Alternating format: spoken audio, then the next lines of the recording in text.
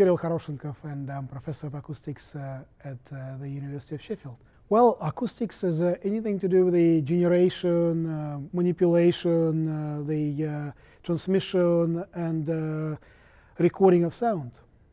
Almost every single individual has one of those things, and this is basically acoustics because it has a microphone and the speakers and the complicated audio processing system, and that requires a lot of knowledge of acoustics to make sure that people you talk to hear you and you hear people to talk to you.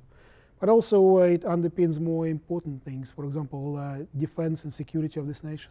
And in terms of healthcare, ultrasonic scans, and the quality of manufacturing in terms of the non-destructive evaluation and testing.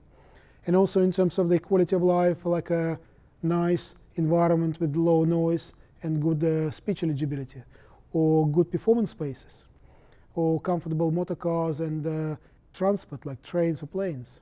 So before I got into acoustics, I didn't even know what acoustics was. And by coming into this field, I'm more aware of the different applications.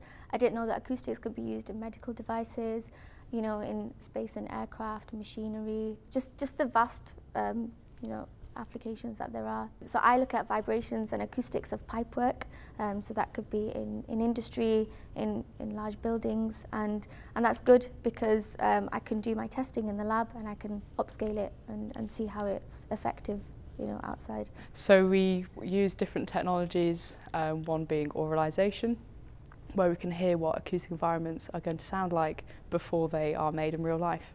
So we can listen to buildings or high-speed rail, for example. Why did I get into acoustics? Well, it had a good balance of chemistry, which is what I was interested in, and I could really see a real-life application with what I wanted to study. I noticed that with chemistry, it was very much in the lab and it just stayed there, whereas with acoustics and just mainly engineering, I got to go out there and use it for a real-life application, and that's what interested me. So there's so many careers you can follow through with the acoustics as a basic training. Every single industry requires specialists in acoustics, whether it's medical engineering or the manufacturing or defense or the building. So these specialists are in very high demands and there's just not enough of them. So it's a very good career choice which is reasonably well paid.